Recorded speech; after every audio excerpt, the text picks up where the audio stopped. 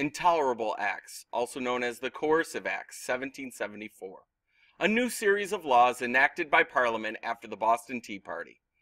Parliament felt that it was no longer an issue of taxes, but instead it was about Britain needing to show the colonies who was in control. Parliament enacted the Coercive Acts in 1774. To coerce means to force someone to do something. The British hoped to force the colonists to pay for the tea lost during the Boston Tea Party and to obey British rule. The Coercive Acts had 4 parts. The first closed the port of Boston to all ships and trade until the tea was paid for. The second law placed the government of Massachusetts under firm British control. The colonists in Massachusetts could not have any meetings without the governor's permission. The third law said that the British soldiers who were accused of crimes would be tried in England, not in the colonies.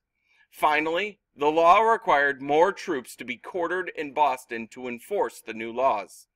The colonists referred to these laws as the Intolerable Acts because they considered them to be harsh and unacceptable. The taxes the colonists had been battling seemed like nothing compared to this harsh British crackdown on colonial rights.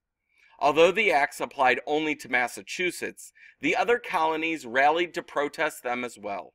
The colonists began to fear that if such British actions were to continue, the rest of the colonies were in danger of losing their liberties as well. On the day the acts went into effect, flags throughout the colonies were flown at half-mast.